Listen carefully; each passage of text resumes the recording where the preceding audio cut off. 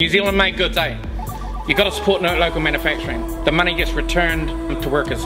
It gets returned by increasing employment and increasing opportunities and more jobs and more product and more trust, more integrity.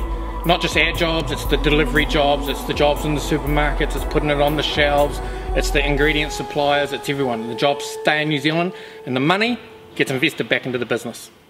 It doesn't go offshore. It stays here. That's what it's all about.